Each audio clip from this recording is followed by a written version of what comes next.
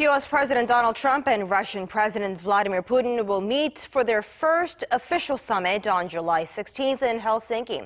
For more on this and other news around the world, we turn to our Ro Aram at the News Center. So, Aram, the big unknown is, will we see a thaw in relations between the two sides? Also, it is hard to tell at the moment, but it is a first step towards reaching that goal. It will all come down to what is discussed between the two leaders and if any concrete results come out of their talks. The date and location were announced simultaneously by the White House and Kremlin on Thursday. The White House said in its statement that the two leaders will discuss relations between the two nations and a range of national security issues.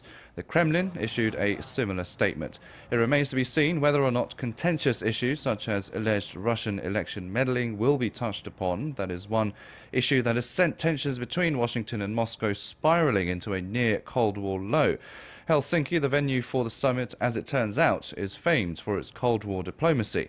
The date, July 16th, has also been set to follow Trump's trip to a NATO summit in Brussels and a stop in Britain. NATO chief Jens Stoltenberg welcomed the talk, saying he also wants a better relationship with Russia.